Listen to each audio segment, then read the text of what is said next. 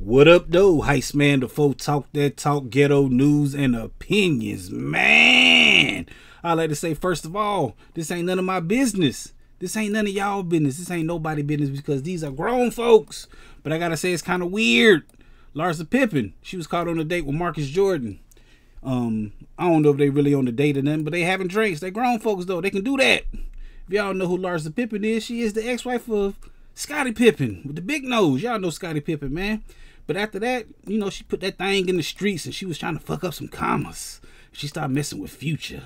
Where your ass was at? That's what she was at. She was with Future.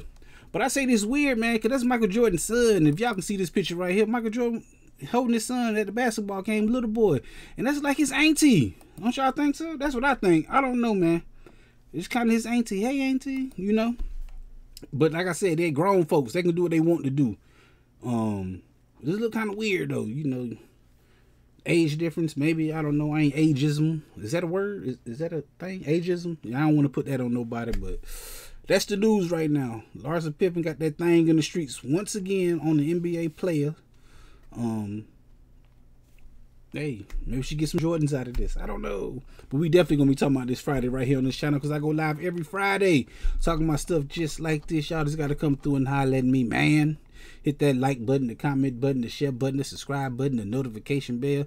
All them good buttons you got to hit to get this pimping that I'm putting out when I put it out. And like I said, come through and holler at your boy. Heist man, the folk talk that talk, ghetto news and opinions. Peace.